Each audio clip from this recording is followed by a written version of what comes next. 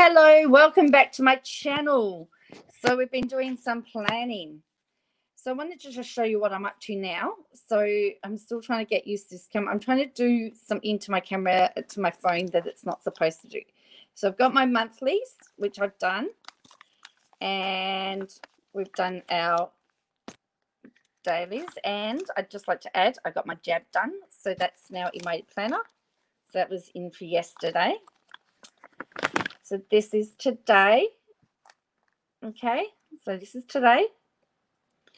So what I decided to do, I said last week I wasn't sure whether I was going to do daily. So I did do dailies. I've also tabbed down the rest of the year.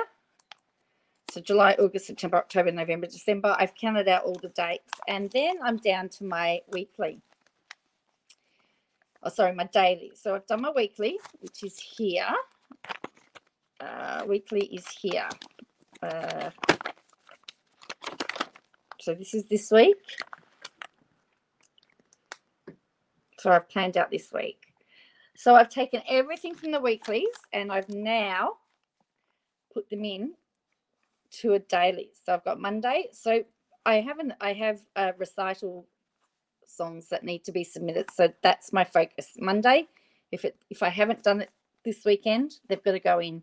I've got research and film. I've got some lesson planning to do. Put in some house. So that's my to-do list. And then I've allocated the time because I'm a person that needs to have set time. Now, you're probably looking and go, well, gee, that's not really busy. Well, you're right, because I'm in lockdown. I can't do anything. No appointments. So, again, my focus, I don't have a focus for Tuesday at this point in time, but I've got to do some online lessons, and so I've allocated that. And then Wednesday is the same. I've just sort of, they're very, yeah. So here, I'm going to put merch store and marketing. So I really want to do some marketing on Thursday. Now I've got a little smiley face up here. And I've got a little scratch and sniff sticker down here because lockdown ends in question mark. Yeah.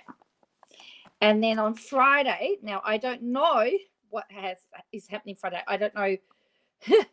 Friday is unknown because if school goes back, it's unlikely that I'll be able to go back to do face-to-face lessons because of the fact that brass is deemed high risk. So it's likely that I'm going to have to do online. So my afternoon on Friday is probably going to be busy. So I'll be planning to making sure everything's in the afternoon. So then I've got Saturday and Sunday. And again, I don't know what's happening because we don't know what's happening. It's there, but just plain.